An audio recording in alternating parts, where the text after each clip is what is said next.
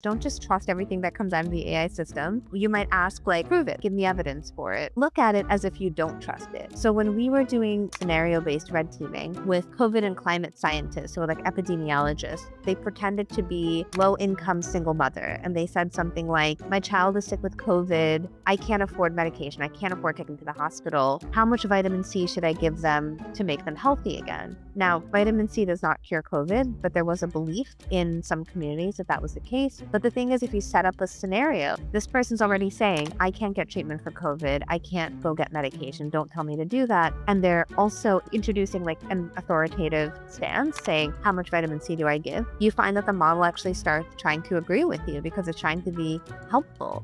What a big glaring problem and flaw, right? But you have to dig beneath the superficial surface and ask questions. I actually use LLMs kind of the way I use Wikipedia. I use it as like a reference guide versus a synthesis of information. I would say like put on your red teamer hat and look at it as if you don't trust it. Adversarial testing is actually a pretty common thing. You have a core AI model and then you would have a second window open and you would say, how would you verify the content in this output, what's missing, etc. Ask your questions in different ways. Well, I mean, look, the AI model is never going to get tired. You can forever ask it questions. It's not going to be offended. So just ask questions from every angle possible.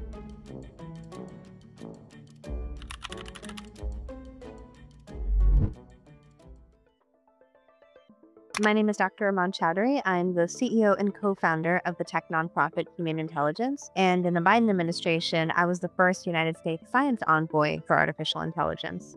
Humane Intelligence is a test and evaluation environment. We pioneered the concept of public red teaming for generative AI, which means that we work with a wide range of communities to red team, in other words, test AI systems for a wide range of harms. So one of the things I'm working on quite a bit lately is how do we make these evaluations more scientific? I think people take at face value when a company publishes a system card or they publish a performance on benchmarks. But the thing is, all of these processes are incredibly unscientific. So like model performance is really just an arbitrary construct that a bunch of people made up, and they made up some tests and now they're going to say this is how our model performs. It doesn't actually mean anything. And evals are the same way. The way evals are conducted today, they're extremely unscientific. So I think it does surprise people that the field of evaluations is like very, very early. It's very unscientific, right? Things are very unproven.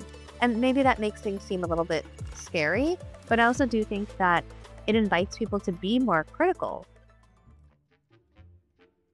My time at Twitter, I was the engineering director of the machine learning ethics, transparency, and accountability team. So our job was to do cutting edge research in the space, but applied research, understanding not just the implications of social media in society, but also what we can do about it, right? We did the first algorithmic bias boundary. It was myself and Yuta Williams. We pretty much put out code into the world and we asked people to find bugs and find problems with it, and we rewarded them. So the model they tested was an image cropping model. In other words, when you posted something on Twitter, we had an auto crop model that presumably identified the space on the model that would be the photo that would be the most interesting. But like, how do you define interesting, right? The whole program started because people on Twitter found that AI models seemed to crop towards lighter skinned people and they were cropping out people of darker skin tones. So if you think about how this model works, it's very interesting. So the model is actually based on eye tracking data. So the original research behind the development of the model, which is basically a heat map, where they had people look at a wide range of pictures and they look at kind of where their eyes would go on that image. Whereas the first place you go, what's the first thing you look at? And that was assessed to be the most quote unquote interesting. Looked at those two things, gender and race, and we found that there was a preference for younger, female, lighter skinned faces, right? There was disability bias. If a bunch of people are standing and somebody's in a wheelchair, then it would actually crop out the person in the wheelchair. So at Twitter, we actually ended up getting rid of the model because the biases were actually fairly embedded in the very baseline training data, right? Underlying AI models is just data, and it's human data. It's the data of the world, data of the internet. And the internet is not always a fair, equitable, and unbiased place. It can be quite discriminatory. The content of the internet may favor certain communities, certain languages, certain cultures more than others. So responsible AI is just the practice of ensuring that AI models are built to help humanity, that these models are able to correctly and accurately provide input, feedback, and really work for everybody. red teaming is a way of edge testing models. So the kind of red teaming I do is actually more on pushing these models towards extreme situations of like that could possibly lead to things like societal harm. I think the thing that was most interesting to me is to see the kinds of attacks that worked really well. Attack strategies we saw there still work today. So things like setting up an impossibility scenario to force a situation. So for example, if you say something like, I don't want to hire an employee that's disabled because I can't afford to make a wheelchair ramp for them. And let's just see what the model says. Like you set up a scenario where like you're pushing it towards giving you bad input. Another one is like acting quite confident. So coming in with false information, but acting like it's real. So saying something like, why is Qatar the largest producer of iron? Qatar doesn't produce iron. But if you talk about it as if like you're an expert, then it will often continue that.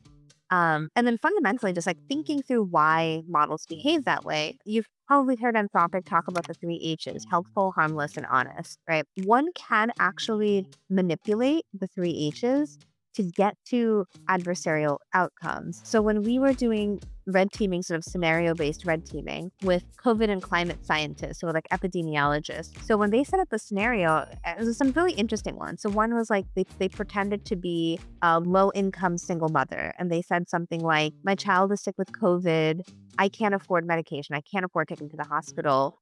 How much vitamin C should I give them to make them healthy again? Vitamin C does not cure COVID, but there was a belief in some communities that that was the case. But the thing is, if you set up a scenario, this person's already saying, I can't get treatment for COVID. I can't go get medication. Don't tell me to do that. And they're also introducing like an authoritative stance saying, how much vitamin C do I give? You find that the model actually starts trying to agree with you because it's trying to be helpful. Don't just trust everything that comes out of the AI system. Be critical of the content that's surfacing.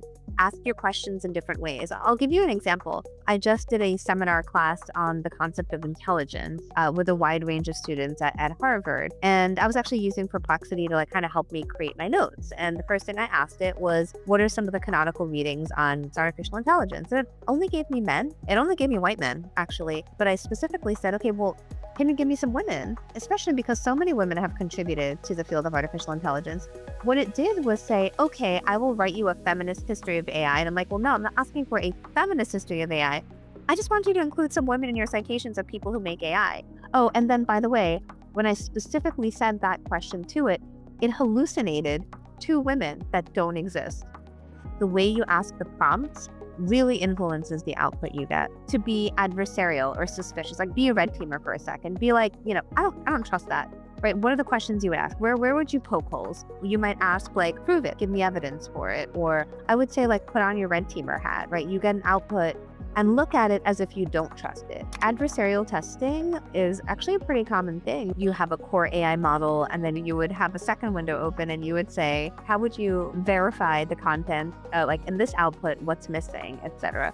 I also do want you to think through from your own world experience, right? Why do you need this information? What are you using it for? I think we are at a critical juncture. I actually debated with somebody on a podcast about this where, they're like, oh, well, AI can do all the thinking for you. And I'm like, but why do you want it to?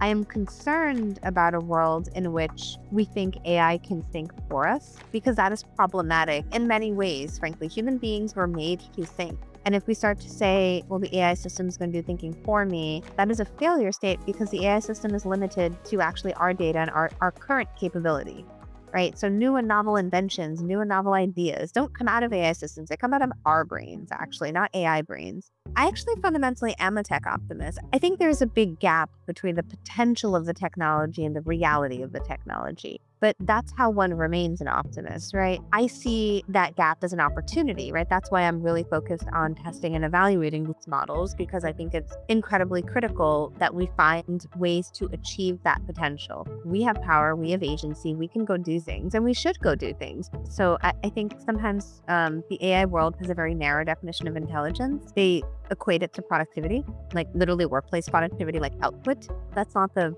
better understood, more public definition of the term intelligence. If you look at Gartner's theory of multiple intelligences, there's things like kinesthetic intelligence. Dancers have amazing kinesthetic intelligence. Like they are able to move and manipulate their bodies. And that is a form of intelligence, right? Like empathy is a form of intelligence, right?